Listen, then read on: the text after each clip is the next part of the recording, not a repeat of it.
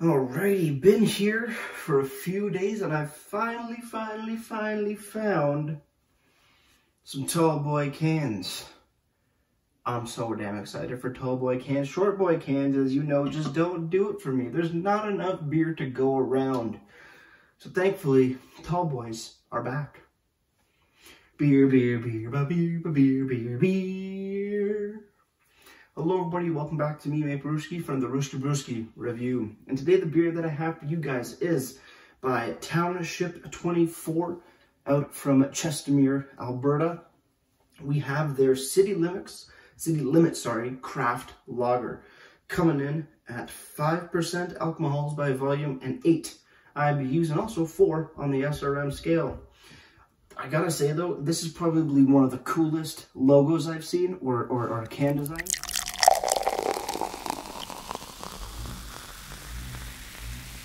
It's the breakdown of a malt, a single piece of malt, which is really cool. Shows you all the little tech specs of it. We'll go through the can design in just a minute, but let's crack this bad boy open. 5% ABV, 8 IBUs. I did have one earlier today because I was thirsty, but hey, fresh start for all of us. Pour it up, let's see what we got. Nondescript glass. There you go, that's about half the can right there, I want to say. And looking at the beer, a nice honey gold, beautifully cleared, little bit of a white head on top. Fantastic looking beer. Darker than some lagers, but really not by much. Just a nice honey gold to it. Let's dive in. On the nose. Bready, caramelly, little wisps of honey. Biscuity, like a sweet biscuitiness, and some nice little like grassy notes, crackery notes in the background as well. Let's give it a little bit of a agitation here, without spilling.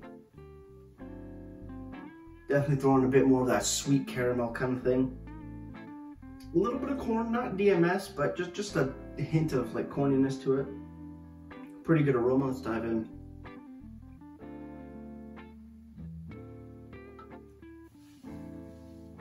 As for flavor, caramel, light toffee, crackery, little bit of bitterness to it, a little bit of like a grassy, slight, light, earthy bitterness to it.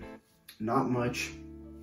A little biscuity, a little crackery, little bready, white bread, maybe like a sweet egg roll bread kind of thing going on. Pretty damn good so far, but we need a little bit more science. So with that said, cheers everybody. Let's keep on drinking.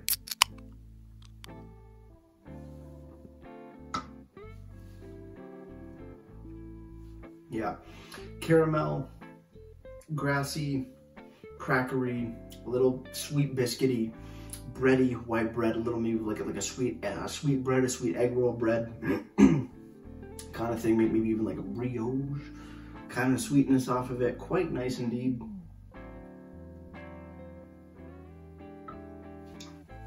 Good body to it, light.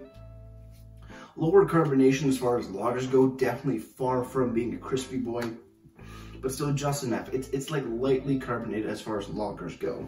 So that might be a little bit of hit or miss on some people, but for me it's fine. As far as if I compared this to say like another type of lager, maybe like Muskoka, a Muskoka craft lager, you know, some macros like Budweiser or something like that. Who else makes a pretty good, just like standard American lager? I'm trying to think, there's not too many out there. Well, there's definitely a few out there, but I just can't think of just like a regular American lager for some reason. I'm blanking, but definitely a bit more richer of a flavor compared to those other ones. Excuse me, so adding a little bit more complexity to it, more richer flavors, not really getting any melons or lemon, sort of citrusy notes, even if they're subtle out of this one. Definitely a bit more on the bakery side of lagers, which I actually do really enjoy. But let's see what's going on with this City Limits Township 24 craft lager. Like I said, 5% alcohols by volume, 8 IBUs and 4 on the SRM or color scale. And again, I did say we do have a picture or a diagram of a single piece of malt. Malt, which is one of the main ingredients in making beer, malted barley. And it has a little bit of a breakdown, which is really cool. This is ingredient glimpse, honey malt. We're looking at honey malt here. So you have your husk, the outer shell. We have the embryo visible section of the, viable section of the grain. We have a source where the malt's coming from, honey malt sourced from BC, British Columbia. And the malt tastes we have here are high on honey, medium on bread crust, higher on toast, low on tart, somewhat low on pretzel, and then a little bit of a graininess on it too. So I'm guessing there's honey malt in here if they're showcasing it off here. Pretty damn good stuff. On the back, about. This all barley classic lager is light and crushable, but with a hint of smooth honey sweetness from the specialty malt addition. While it may be low on the bitterness scale, it still has enough character to satisfy almost any beer drinker. Township Brewing Group Limited. You know what? Gotta say, it's definitely a solid description, solid looking can design on here. ABV, IBU, SRM, no date codes that I can see, but still pretty damn good stuff. Yeah, not too bad. I like the description. Yeah, they're right on the note where it's a beer that any beer drinker can actually come and enjoy, whether you're strictly macro and you're somehow switching over, or somebody's forcing you to try craft beer. I would say this is going to be right up your alley. Maybe just a little bit more flavor compared to, say, your Buds, your Canadians, your Kokanese, your Mooseheads, whatever, what have you. But without being too far out there from what some people may be used to. So it's a good little change up, a little introduction, but still, anybody can really get behind this beer for sure. Over on the website, township24.ca, you go to the beer section, and sadly, we do not see city limits on here. We have the core beers: Dominion Kolsch, Meridian Black, Range 28, Stolen Canoe, and then you have your seasonal beers: Last Cabin, Left of the Lake, Basilberry, and Long Acre. No, you don't see city limits, so not too sure what happened there, but maybe it's a newer edition. Who knows? Over on tap, though, as I take a nice swig, city limit lager that's coming in at 5.4%. My can's sitting at 5%, so maybe a little bit of a discrepancy there. Still showing 8 IBUs. Gotten a 3.8 out of 10. Sorry, 3.8 out of 5 bottle caps. That's out of only 30 ratings. Somebody says, wow, another great beer. Honey malt is some sweetness. Great flavor and color. Would definitely have this again. And you know what? I would too. It's a solid offering. Solid beer in general. That honey malt just does add that extra bit of oomph to a lager. It's not super light and airy or overly crispy. It's just a nice, I don't know, it's something unique. You don't see too many, or at least I don't think that I can think of any craft lagers that really just put in that extra little bit of step. They all seem to taste not more or less similar, but the flavor profile that they're doing on lagers, especially in Ontario, is a bit more, they got a bit of melon, little bits of citrus notes kind of popping around in there.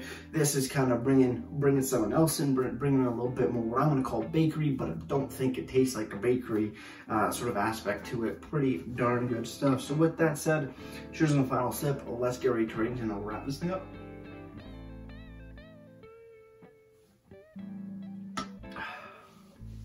Township 24 City Limits Craft Lager. Solid stuff indeed. I really love the color of it. I like the weight of it. I like the body of it. I like the look. I like the smells. I like the taste of it. Brings everything together quite nicely. That use of honey malt in here. Don't know how much you used in the bill, but damn, solid amount in my opinion. Not too low, not too high. Sits beautifully, and again is a beer that any beer drinker, whether you're strictly macro or one who just loves craft beer and will drink nothing but craft beer, both can come together, sit down with a few pints of this and really have a damn good time. Overall, City Limits Township 24 gets a solid 8.2 out of 10 for me. As for presentation, can design is fantastic. I really love the breakdown, sort of a semi-breakdown of a piece of malt. I find that quite unique. You have your ABV, IBU, SRM, nice short sweet description of the beer on the back. No ingredients, no canned on or best before date, so a little bit of a bummer there. But overall, beautiful looking can design.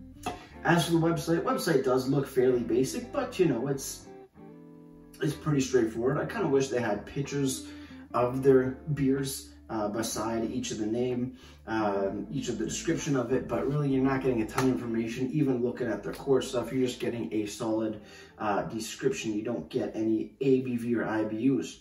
One thing I actually forgot to check out is their online store to find pricing on this beer. And for a 4-pack of City Limits lager, you're looking at $13.50. I guess that's before tax or with tax. I'm not too sure how they do it out here, but $13.50 for a 4-pack of these.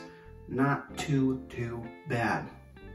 But yeah, presentation, just because you're lacking a bit of information on the website, the beer doesn't really show up there unless you go to the store, and even then, very short, sweet description. Presentation gets a solid 7.5 out of 10 for me. Before I leave you guys, if you have any comments, questions, or beers I want to review in the future, you can leave all of that information down in the comment box below. If you want to go ahead and like this video or subscribe to me, Mate Brewski, we greatly appreciate it as well. And with all that said, that's going to do it for me, Mate Brewski. Like I always say, crack a beer and enjoy. Cheers.